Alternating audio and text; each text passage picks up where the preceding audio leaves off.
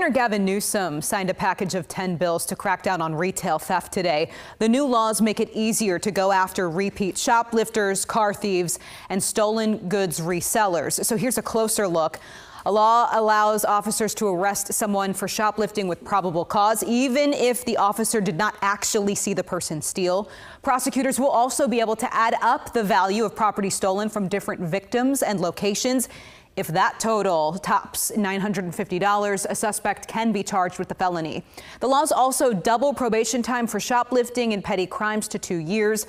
They also allow businesses to get retail theft restraining orders to keep people away from stores for up to 2 years. And another law would end a loophole where DAs had to prove the owner of a car locked it in order to convict someone for car burglary.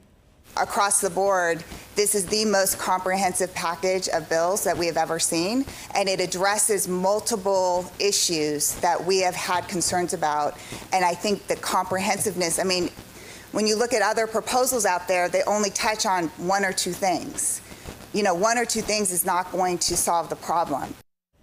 Now, some Democratic lawmakers hope these laws will convince voters to reject a ballot measure in November.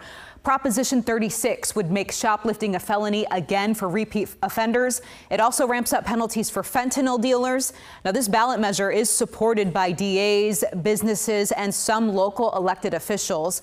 But the governor believes Prop 36 will do more harm than good. The impact on poor folks, impact on black and brown communities, it's next level. And it doesn't address what they're saying. I've seen this movie over and over and over again. It's exactly who we're not as a state. And the fact that there's some Democrats, you referenced one, a couple others that are supporting it, I don't know that they've really given it a lot of thought. The package of bills signed today did have bipartisan support. Now, it's cases like this state leaders hope to stop. Now, on Sunday, Ripon officers were called to CVS. 2 suspects stole items. Police say they jumped into a car driven by another person.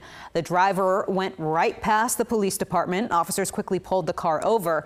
They say they found the items stolen from CVS, an unreported theft at a Walgreens, and others stolen from out of town. The items were valued at $5,000.